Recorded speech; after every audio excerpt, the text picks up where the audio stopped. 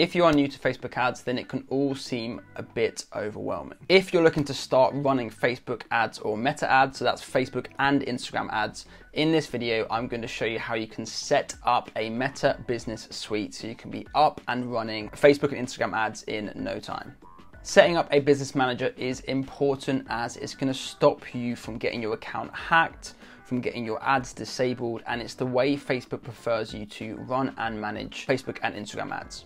The first thing that you need to know is that your Meta Business Manager is connected to your Facebook profile. So you want to make sure that you're using the profile that you use to post videos and photos and connect with your friends. Your primary Facebook profile is the one that you're going to want to use when it comes to setting up your Meta Business Suite.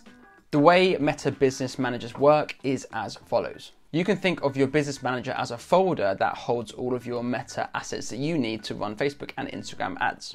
And if you're just getting started and wanting to run some Facebook ads, only really a couple that you're going to need to worry about, which is your ad account and your Facebook page, both of which you need to run Facebook ads.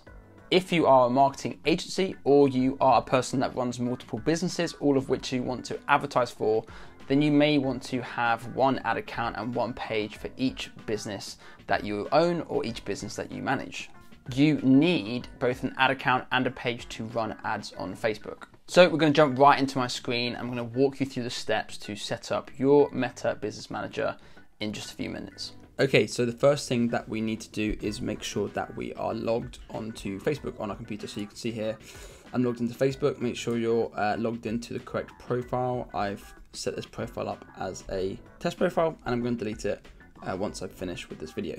You want to make sure you're logged into your correct Facebook profile. That is the profile that you use for all of your activity, messaging friends, posting photos, videos, and also that you have access to your pages. So you'll be able to see that if you come into here, you'll be able to create a new page or see the page that you have access to. And so if you run a business, this will be the page that this will be your business page. If you're an agency and you're setting up a business manager to manage agency accounts, you obviously won't see the pages in here. I'll do another video about access and how to give access, grant access, and request access from client Facebook pages. So for this, just first thing you need to do, make sure you're logged into Facebook. The second thing you want to do is you're going to want to go to business.facebook.com. And this is the business side of Facebook. And this is where you're going to set up a business manager. So like it is, you're going to see something like this. It's going to say, let's get started with business tools from Meta or something similar. Meta has a funny way of changing what they show you different times. So if you already have a business manager, it's going to log you straight into your business manager, or it's going to give you the option to choose your business manager. You can either select an existing one or you can create a new one. And if you create a new one, it will be the same steps as I'm showing you now. So we're going to go ahead here and click create an account. We're going to name this, I'm going to call this sample business manager.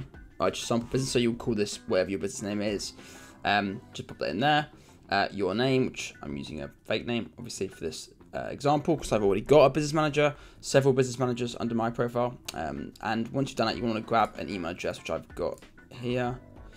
This is just an email address I just created to be able to record this video. So if I paste this in here, click submit, and hopefully this will create the business manager. Now, I did try to do this already after I just created the Facebook profile, and obviously it didn't work because it needs to wait an hour after I create the Facebook profile. I also need to verify my phone number, so there's a good chance that Facebook will ask for phone verification. If you don't have that, it will give you a prompt to add a phone number.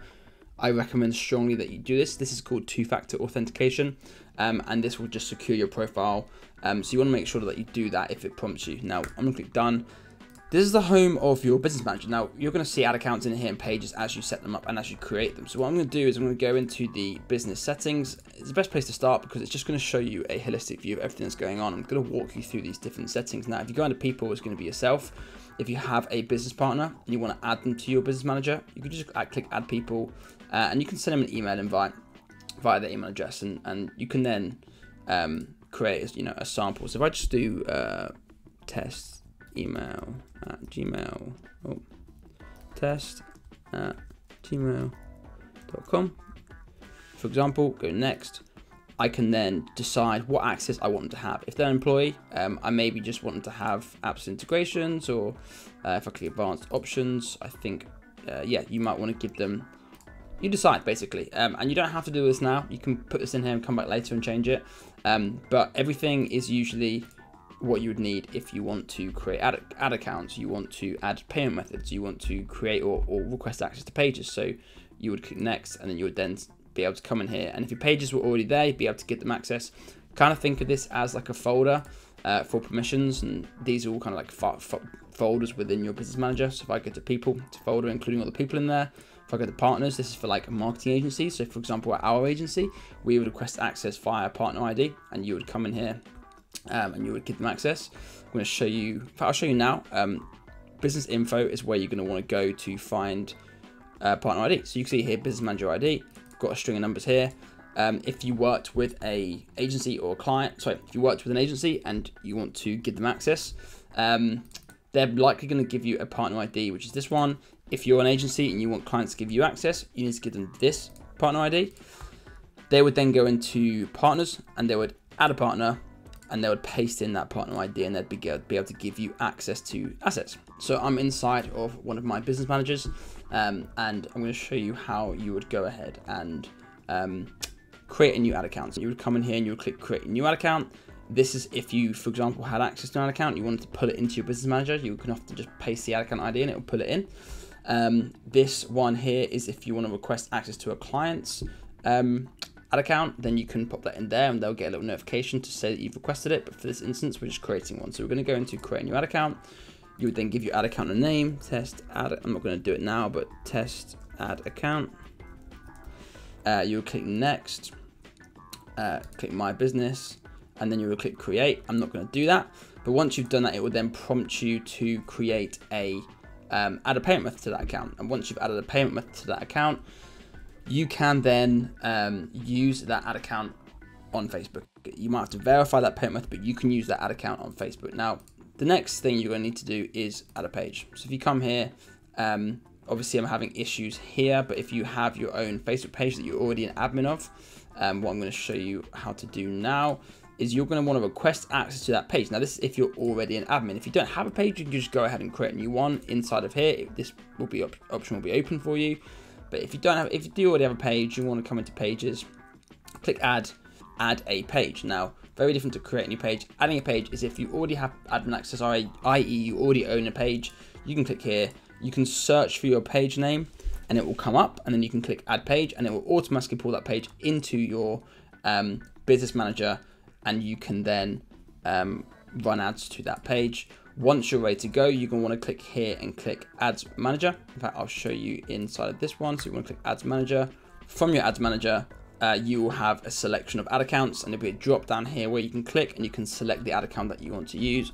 You can then go in and create your ads. That's pretty much everything that you need to do to create a business manager. If you want more content around this, around ads, setting up, make sure you check out the other videos on the channel.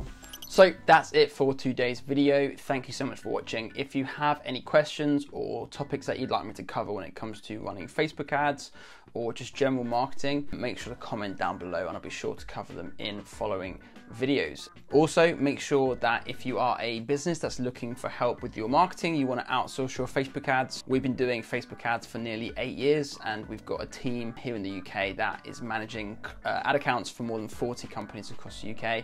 So if you want to reach out, make sure you do so by hitting the link in the description below. Otherwise, make sure to like and subscribe, and I will see you guys in the next video.